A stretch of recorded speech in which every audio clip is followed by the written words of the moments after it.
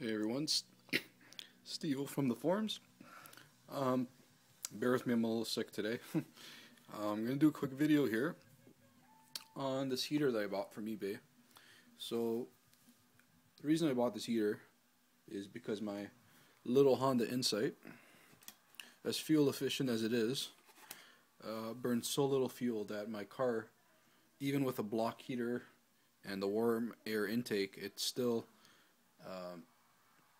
the engine barely stays at operating temperature. So by buying an electric heater, I'm hoping to use the heat in the car as minimal as possible, and primarily use this little guy to heat it up. So this model that I bought here is the Sa12-5000. Now this is rated at about 10,000 BTUs, which is pretty powerful for a little electric heater. Now you can tell this is like very small. Like, I'm just going to put my iPhone case there, give you an idea. Like, it's pretty much the width of it and the length, height you can see as well. So that's that. So sorry, bear with me. Alright, so the heater has a little toggle switch on the side. So it's basically set to show, it basically gives you a high setting, off, and then low setting, or vice versa. I'm not sure which way it goes. Now the elements in this heater are not typical elements you'd find in like a traditional, $20 heater you get at the store. This has like these little glass infrared heaters, or coils I should say. They look really cool when they're lit up, but there's 4 of them. So the low setting, basically these 2 turn on. And then on the high setting, all 4 turn on to produce heat. So what I'm going to do is I have my multimeter hooked up here. This is a high motion Toyota Prius battery pack. I kept 2 of them back in the day when I bought them off somebody. So this is about 11P 4S. So it's about 13.2 for voltage right now. This battery's been sitting at 50% state of charge for a couple years now. Haven't charged it, it's still 50%, so they're about 3.3 volts a cell. And yeah, I'm going to do a current discharge, or not really a discharge, but I'm going to just show you what the amp draw on this little monster is. So I've put the meter leads on the edge of the clamps there. Not the best connection here, I know, but just for now it'll do. If it gets hot, I'm going to disconnect it. So my meter leads are connected, as I said, on the edge there, and then I have my amp clamp in there as well. So we'll focus on the amp clamp. So I'll start off on the low setting. Let's see what it comes in at.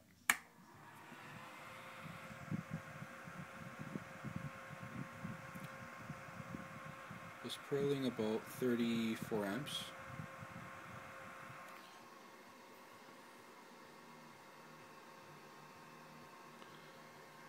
There's my voltage.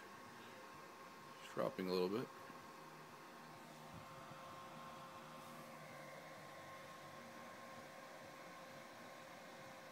So fairly warm. I mean, it's not anything crazy on the low setting, but it is an electric heater, and electric heaters are not the greatest for really much. So right now, 34 amps times 12.4, whatever the calculation is there. It's probably running into, I would say, in about the 300 watt range, I should say. It looks like it's holding steady at 34 amps.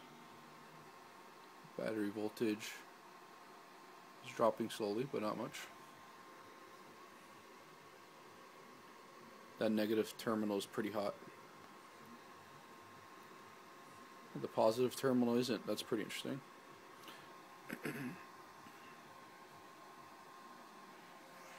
Alright, we're going to crank it on high before I start melting wires.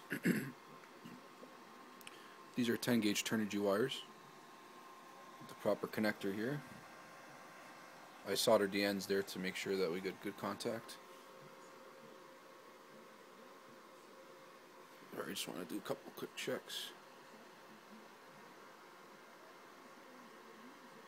Yeah, I better hook it up before it starts melting everything. So still hitting 33.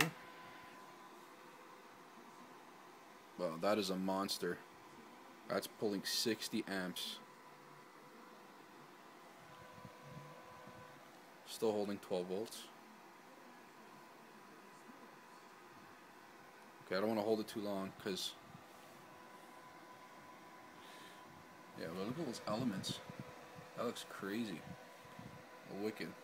Now it's pretty much getting really hot right now. That is gonna burn my hand. 60 amps. So I'm gonna ease off it on it a bit. So it'll drop back to 33. Ooh, those are hot. Yeah, that's not bad. I mean, this thing's a little monster. So yeah, 10,000 BT rated.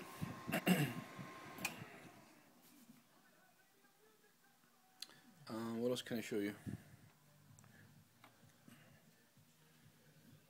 So it's just got a brushless computer fan. Like, the thing's nothing fancy. This ran me about $200, believe it or not. It's pretty expensive. This is used for heating, like, I think like a UTV or like a small trailer kind of thing like that. Can't remember exactly. I think it's like a marine heater. I don't know exactly what the use is, but this is the most powerful one you can get. So 600 watt, up to 600 watt basically, or as you just saw there, like 60 amps at, I think it was like holding just about 12. So yeah, that's pretty much it. I hope you enjoy the video as usual, and till next time, thanks.